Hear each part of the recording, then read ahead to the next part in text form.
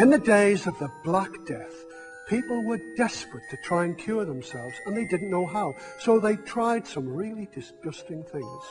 One of the things they did was they took some human poo, put it in a bag around their neck, and they hoped the bad smell would drive away the plague.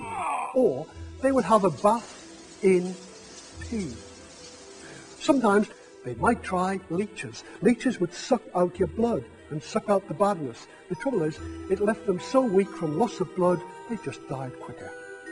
One of the disgusting lumps that would grow on people, you would try and rub puppy blood into them. Or sometimes you would stick a hot poker into them, and again, that would probably kill you quicker.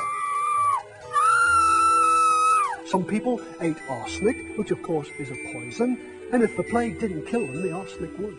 But my favourite plague cure of all, the one I'd like to try, take a live chicken, shave its bottom, and stick the shaved bottom on your plague spot.